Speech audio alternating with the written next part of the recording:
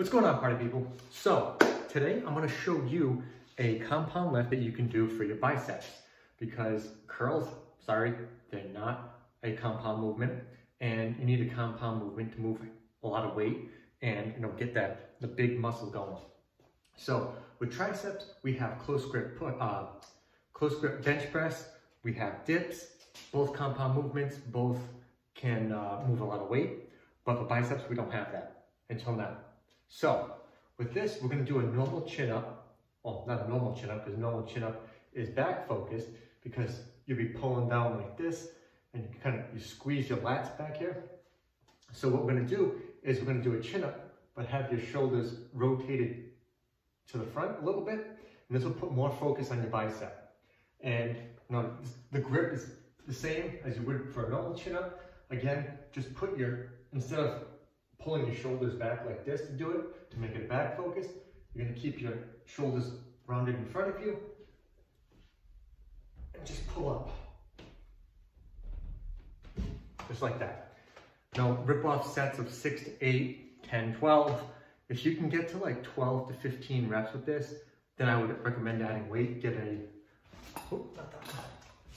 dip belt like this, wrap this around your waist, attach it to a weight, and add weight that way.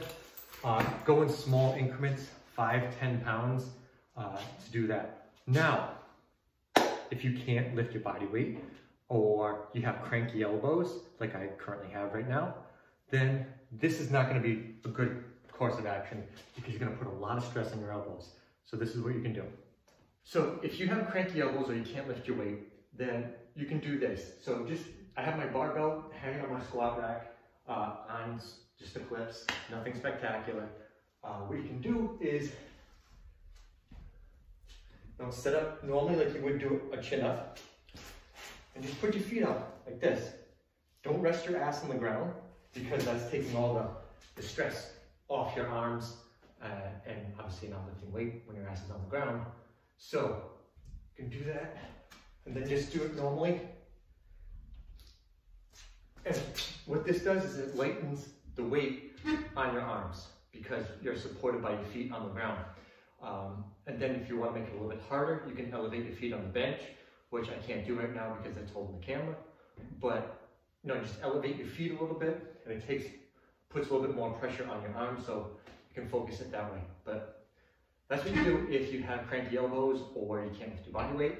But if you can lift your body weight, I recommend going with a pull-up bar or something like that. Or if you're in the gym, you can do like the assisted pull-up, and just do it like that and get the biceps going, all right?